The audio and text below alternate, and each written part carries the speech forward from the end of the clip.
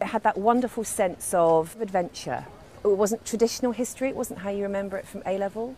You had people doing subjects that, you know, frankly, you didn't even know were subjects within history. It is actually one of the best history departments at a university.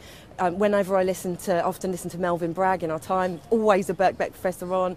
They're really knowledgeable, they really know what they're talking about, and actually, you know, aside from the fact that it's easy to fit around work, it is an amazing history department. It's a very structured course and needs to be so that you are properly set up to get the most out of it and develop your own intellectual interests. But you start with Group 1 courses, which are outlines of the major areas of historical study: modern history, modern Europe, modern Britain, medieval history, and so on. We have a wide range of provision for every possible interest in history, and we also run BAs in history and archaeology, with classics and so on. So there's a huge diversity of history that can be done, but the structure for all of it, as I say, is much the same. And then you take Group 2s, which are more specified or specialised areas of study around a particular theme or period or area. And then you will take finally the Group 3, which is a much more primary source-led type of teaching, with documents, photographs, films, or whatever it is, included as part of the study in the classroom. You then round that off with a dissertation, ideally, so that you have a sort of, you know, fine-tuning, but also sort of pyramid structure, if you like, of education building year on year to finish with a degree where you've really sort of honed in your interests and written something of original research. We are one of the best in the country, and we are research-led. Our teaching is research-led. Now, what that means in reality is that when students come to Birkbeck, they actually get the best academics teaching their own specialty. That makes a huge difference. Yeah, but actually, you're completely right. And it was actually extremely influential throughout Europe and America in particular. I teach a number of undergraduate classes here at Birkbeck. I think one of my favourite ones is, it's called History of Violence. And what it looks at is it just looks at British and American societies, 19th century all the way to the present, and it looks at violence within our culture. So it goes from everything from, of course, world wars all the way to drone warfare. The course I taught the other day was one of my favourite ones because it actually looks at resistance to violence. So we looked at the women of Greenham Common, and we look at, you know, well, okay, we're a very, very violent society, but of course there's also been these major movements against violence, and students really, really love it.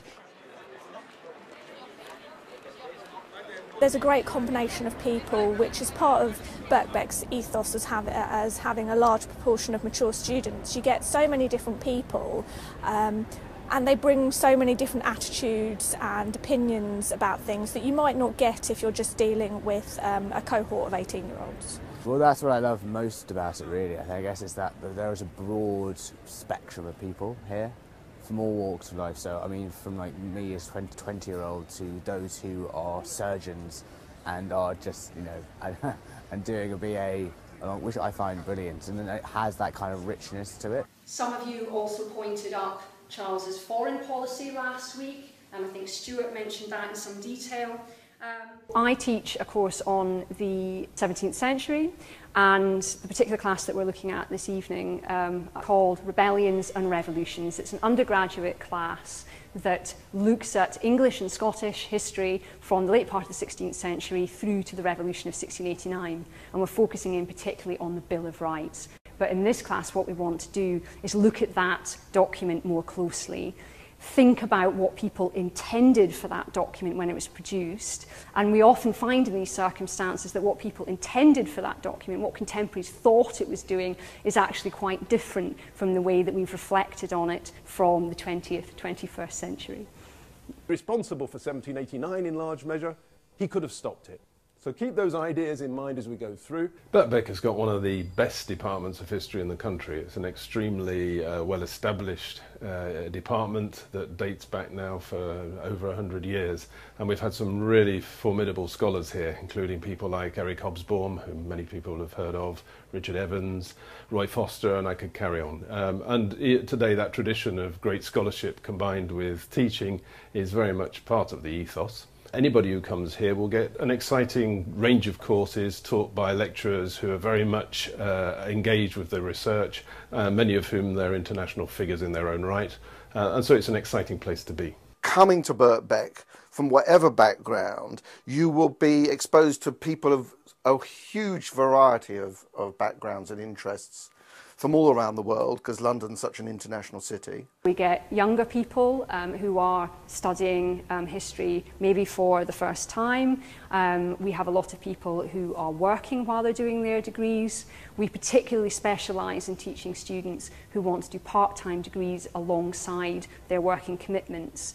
And the thing that I find particularly exciting about our class is the way that different generations and different social backgrounds are coming together in the classroom to focus on their interest and their love of history.